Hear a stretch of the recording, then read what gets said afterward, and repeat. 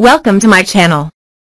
With her hair poker straight and loose, her subtle makeup paired with dark-hued lips, Aishwarya Rai Bachchan looked every inch a royal princess at the 70th Annual Cannes Film Festival. She wore a floor-sweeping powder blue ballroom gown by Dubai-based Filipino fashion designer Michael Cinco.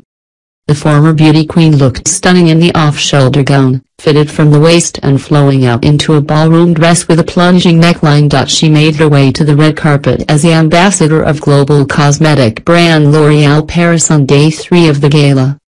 The 43-year-old not only posed for the shutterbugs at the red carpet, but also at one moment folded her hands to gesture namaste.